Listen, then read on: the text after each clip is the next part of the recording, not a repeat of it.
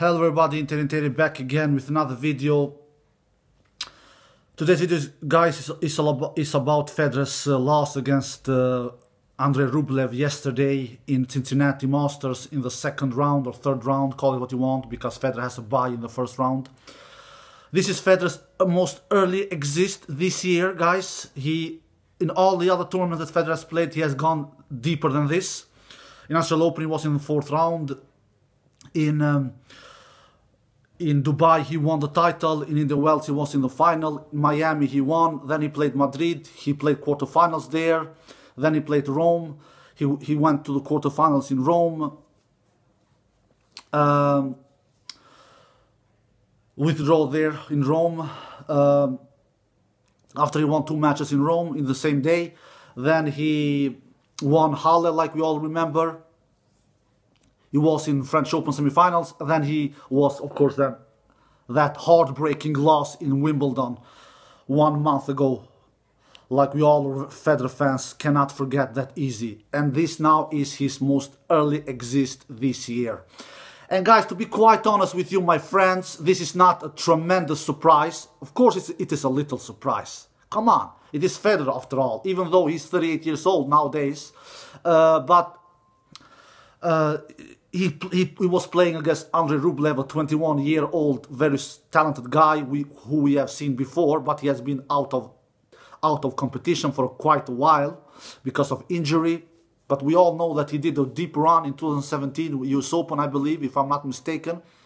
He went out in the quarterfinals there, if I'm not mistaken, against Rafael Nadal. And early this year, this last couple of months, he has played really good tennis. He beat Dominic Thiem in Hamburg, and he played a final in Hamburg last month, and lost, I believe, against Gabashvili in the final in Hamburg, if I'm not mistaken. And here in Cincinnati, he has beaten Stan Wawrinka before he defeated Roger Federer. So he has defeated now 2 Swiss players back to back. So this was not a crazy surprise. A little surprise, yes, but to say that this was a huge upset, no, this was not a huge upset, my friends. This next generation will start defeating Roger Federer more and more, especially Federer. They will beat Federer more than what they will defeat Nadal and Djokovic, because Federer is older. Like we saw earlier this year in Australian Open, Tsitsipas defeated Federer there. And now the next gen player who is defeating Federer, it is Andrei Rublev, who is 21 years old, I believe. So Rublev has a big game, my friends. He has a huge forehand. He has a solid backhand. He is really good from the ground. He is really good and solid. He is really good ball striker. He moves great. He has a great serve. Solid returns. Doesn't do a lot of errors. I think he did only 6 unforced errors against Federer. That is a really, really good number. Only 6, guys. And Federer, he committed 19 unforced errors. And when you see that kind of stats, you can't win. You really can't win. And Federer was pretty, he was pretty weak on the net approaches as well. I think he won only 37% of his net approaches. That is not much. 37%. And Andrei Rublev, he won over 90%. Not that Andrei Rublev went to the net so much, because he didn't need to do that. I think Andrei Rublev won 5 of 6 net approaches, something like that. 5 or 6 net approaches, if I'm not mistaken. 5 or 6 or 6 or 7, something like that. He was at least over 90% in the net approaches, and he was better than Federer from the baseline. He was hammering Federer's backhand. That is the way to beat Federer, guys, because we all know that Federer's Achilles heel is his backhand, and it is his returns. If you want to beat Federer, just hammer his backhand, hammer his backhand, hammer his backhand, and you will defeat him. And which Andrei Rublev did. Andrei Rublev played a perfect match from the baseline, from the net. With his game plan, everything. He took time away from Federer. Guys, take time away from a tennis player and he is in big trouble. That is the way how to defeat tennis players. Take time away from them. And Andrei Rublev did exactly that. Federer didn't do his best match. Am I surprised? Not crazy much. Because let's face it, guys, it is not normal to go deep in every tournament when you're this old as a tennis player, because 38 years old, it is a high number, guys. It is not a high number to live life, a regular life, no, but to play tennis on this a professional high level as 38 years old, it is a high number. Federer, to go deep, what he has done already this year and in previous years, he goes deep in almost in every single tournament. That is impressive. So to see him go out this early, he only won one match in Cincinnati, the first round. We will see this more and more happening, guys. We will really see that, because up and coming guys are starting to defeat him. They will defeat him, like Rublev, Tsitsipas, Thiem. They will defeat him more and more. And of course, his big rivals like Nadal and Djokovic. Of course, Djokovic he defeats Federer more or less all the time nowadays. Federer has not defeated Djokovic, I think, since 2015 in 4 years' time, if we count all the matches and not only the slams. So, am I surprised? Not crazy much, to be quite honest, my friends. Was I expecting this? No, I was not expecting this. I thought that Federer might go through Andrei Rublev, because Andrei Rublev, he has been under the radar. It has not been so much talk about him because he has been out of injury. Like I said, he had, after that breakthrough in 2017 US Open when he played quarterfinals, then he did some great results after that as well in some little tournaments and things like that. And he was as high in the ranking, he was as highest as number 31 in his career. I think back in 2018, February, something like that. But then he had his injury, his back was hurting, he was out of competition for over 6 or 7 months, almost 1 year. So, but we all have known that he has big potential. When we have spoken about the next genus, we at least me have named Rublev, Tsitsipas, Felix Aliassime, and to some extent Chang as well. But Chang, he just disappeared after that semi-finals appearance in Australian Open 2018.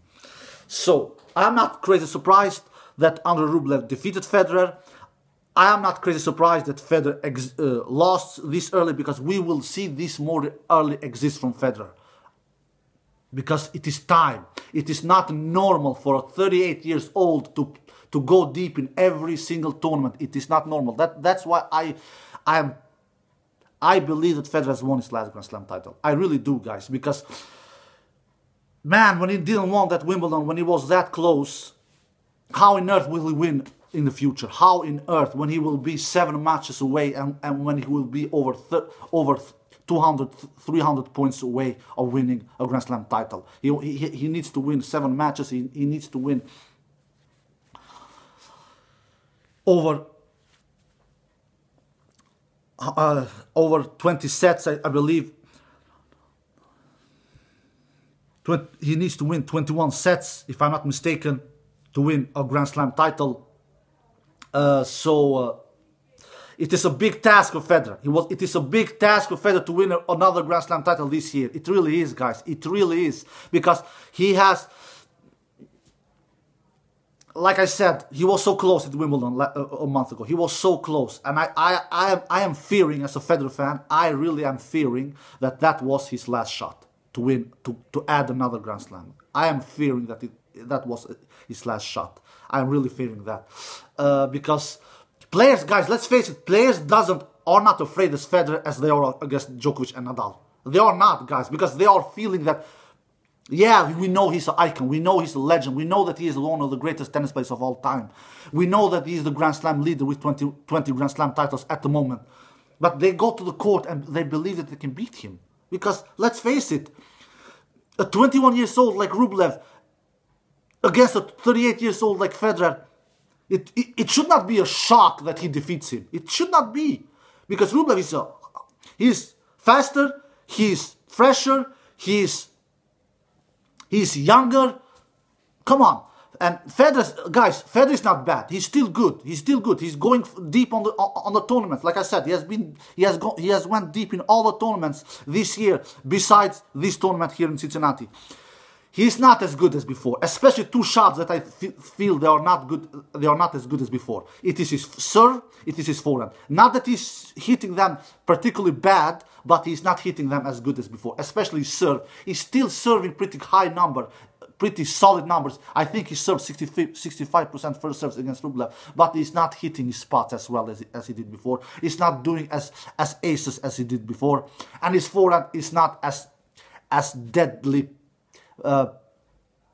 lethal like it used to be. It is not, guys. You can see with your eyes. It is not. He's hitting his forehand still pretty solid, still pretty good, but not as lethal, not as deadly. That shot is not penetrating the court like it used to do. It is not, guys. And Federer has those weaknesses, like he doesn't do damage with his backhand. Most times he slices. Federer's backhand is most times a defensive shot. It is a defensive shot. If players just do a great game plan against Federer, you don't need even to be a top 10 player in the world. You can be a top 30, top 40, top 50 player in the world. Just hammer Federer's backhand, and you will get a lot of points from that side. Just hammer Federer's backhand, and Federer's returns, guys, they are not the greatest in the world. They are not. He just broke Andre Rublev's serve one time, only one time. And Rublev broke Federer's serve 3 times. So, all in all, a great performance from Andre Rublev. Like I said, only 6 unforced errors. That is a great number. Federer did 19 unforced errors. Rublev was much better than Federer from the baseline. Rublev was much better than Federer from the net. Like Federer said after the match, a clean performance from Rublev, both on offensive and both on the defensive. He was everywhere. And that was pretty much a great summary from Federer about the match. Rublev was much better than Federer. Am I crazy surprised that Rublev won? Not. Am I a little surprised? Yes. Crazy surprised? No. Alright, guys, I hope you enjoyed this video. Take care and bye-bye.